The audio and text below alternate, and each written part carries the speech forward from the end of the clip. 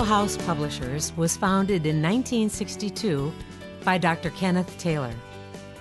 Throughout his life, Dr. Taylor developed a solid faith in Christ and a deep respect for the Bible.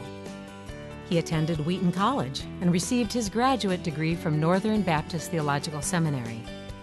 Dr. Taylor joined the editorial staff at Moody Press in 1947, where he eventually served as director for 14 years. During his commute by train to Chicago, Dr. Taylor began his work of paraphrasing the Bible. He had a passion to make God's Word accessible and understandable for everyone. When my father had finished the paraphrase of all of the New Testament epistles, he thought it would be useful for other families like it had been useful for our family. So he tried to find a publisher, but nobody was interested in this new idea of a paraphrase of New Testament epistles. But he was so confident of the idea, he decided to publish it himself, which was a pretty big deal. Tyndale House Publishers was named after William Tyndale, the 16th century reformer who was burned at the stake for translating the Bible into English.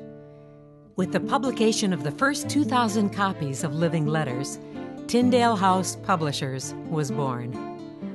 In its early days, Tyndale House was literally a kitchen table operation. The older daughters typed Ken's manuscripts, Margaret typed invoices and mailing labels, and the younger children stuffed envelopes and packed books ordered by bookstores. Ken continued to work on paraphrasing the rest of the Bible as orders for Living Letters trickled in.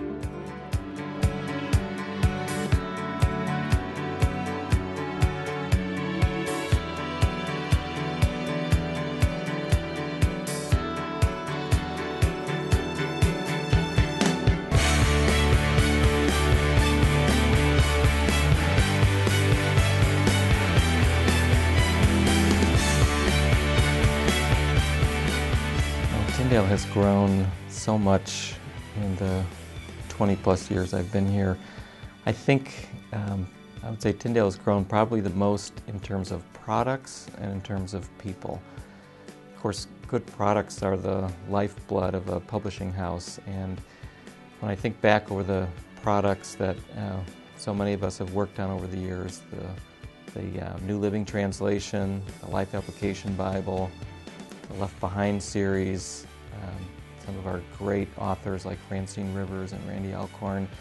These are products that sell year after year after year. So as we acquire more and more products that sell year after year, that's how the company grows. And we've just been blessed. God has just brought us so many wonderful serendipities, is what Ken Taylor always used to call them.